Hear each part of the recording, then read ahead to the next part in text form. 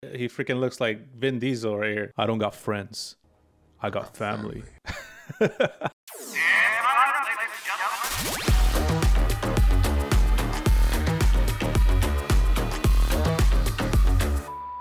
Hey everyone, this is me from the future. I just want to let you know that the look of ControlNet is a little bit different now with the update. It's set up as tabs and it's not stacked anymore. It might look different for you, so don't worry. It's just the look. It hasn't changed the way it works. All right, back to the video. Hello everybody.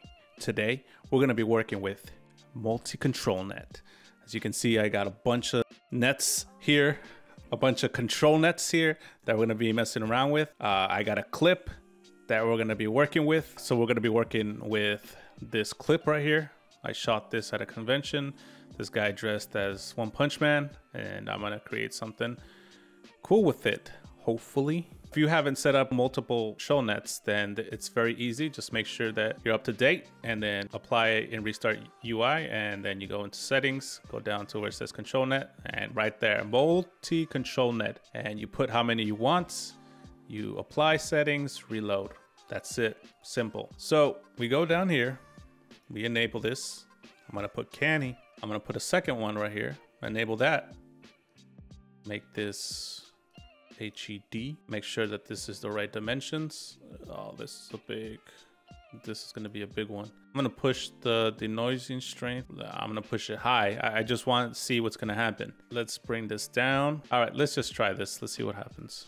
This actually doesn't look too bad. It's a bit blurry, but here in canny, I see that there's not a lot of outlines for all the other details on this person. So if you come down here into canny, so I lower the high threshold and lower the low threshold, it should give you more outlines here. So let's try that again. You see, there you go. So it gave me way more outlines for this. So now it can detect stuff, and this detects other details that this one doesn't. So we want to use both of these and somehow make this thing work. All right, so we're gonna go down here. The stronger we push this, the more it's gonna try to follow the HED. It's gonna try to follow this a lot more.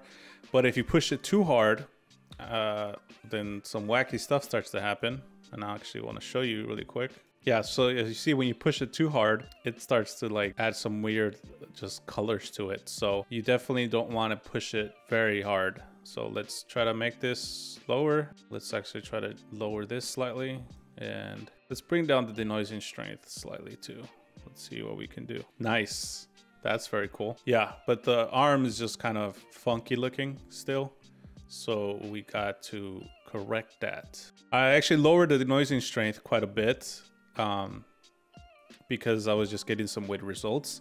And I kind of like this. It looks kind of blurry though, and his eyes are not that correct. Maybe I have to mess around with these settings right here. So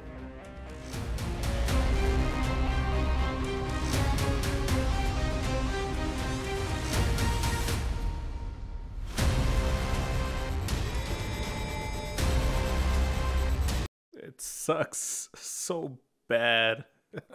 I'm not getting the results that I want exactly. So I went ahead and just exported it as a 1x1. Unfortunately, I won't be able to see the wide scope of everything, but I think I just want to test this out to see if this works better. The problem is that when it's a widescreen, I'm having to make the dimensions bigger. If I want to get more details, I have to make it bigger, but since there's a bunch of empty space that I'm not using, it's just kind of a waste. So I just went ahead and just made it square so that I can make it bigger. I don't have to make the width super wide so that it always fits within the frame. So I think 1x1 should allow me to boost both of them together and hopefully not cause any issues. These are the results I was looking for. The way I got this is I found like a sweet spot with the width and the height. And for the HED, I brought it a little bit lower. I think if you push a little bit too hard on both of them, you tend to just get a mess. I think it's just finding a little bit of that balance because you're using two different guides.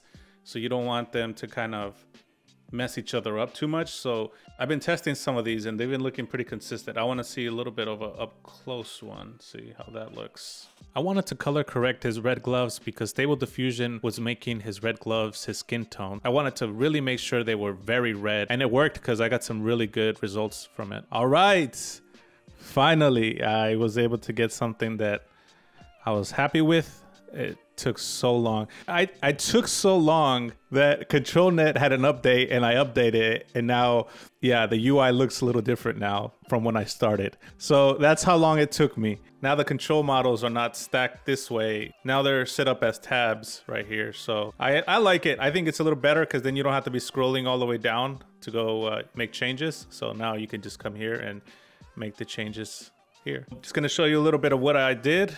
I put right here, you'll be able to see too. I used Canny, got a little bit of the outline here.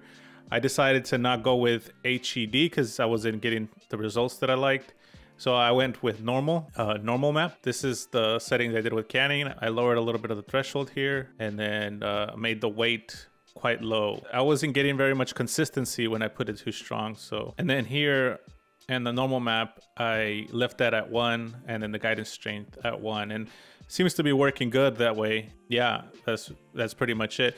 Let me actually take it off and just see what it looks like without the normal map. Yeah, so it looks a little bit different. Let me actually compare them side by side. Without the normal map, this is what it looks like. And with it, this is what it looks like. To me, this looks better with the normal map. So that's why, to me, it's good to have it. So I'm gonna go ahead and enable these again, both of them. And then I'm gonna go to batch, put the input, output, and just generate. So I generated 2, and I'll explain right now why I did 2. So the one on the left is without ControlNet, and the one on the right is with ControlNet, but they both have the same exact settings. So I want to show, and I myself want to see how different they are from each other, and also seeing the improvement when using ControlNet. So let's check it out.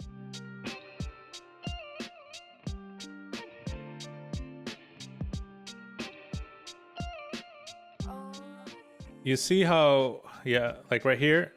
So here it's not really following the original video, so it's gonna make it lack that consistency that we want. And here it's very consistent. Again, these are the exact same settings on both, but this is what ControlNet is doing right here. When it's far away, you don't see that much detail. It's kind of like one of those episodes from SpongeBob or Ren and Stimpy. When you look at them from far, you don't see any wrinkles or anything, but then they do those shots where they're very zoomed in and it looks kind of gross and you see all the wrinkles and all the dirt and all the nastiness. From far, you don't see that much detail, but it starts to change. You see right there? There started to be a change as the guy is getting closer to the camera. Here, he freaking looks like Vin Diesel right here. Look at, yo, I don't got friends. I got family. He says something like that, right? Yeah, so you get closer, you see a little bit more detail. If this animation was all up close, then you would probably see the animation looking like this. Since I was walking towards him with the gimbal, at first he's very far away and then he comes up close. And so the AI doesn't really give that consistent style all throughout, but I think in a way that's kind of realistic. When you're far from somebody, you tend to see a lot less detail. I know it's not perfect. It still has that jitteriness that everyone knows about when it comes to AI animations. But I gotta say, I'm not using any tools. I'm not even using EB Synth or anything. This is all straight from Stable Diffusion. And I would say it's quite consistent. I think with the help of EB Synth, maybe you can make it look really sick, really smooth. So it went from this to this. Bam. Please like, subscribe, comment, let me know if this was helpful for you. I know for some people this is not really a tutorial, it's really more me experimenting, but I think it's good to see what everything does, you know, see myself fail multiple times so that you can, you know, improve on it. All right, everyone, thank you so much for watching. Take care, God bless. Peace.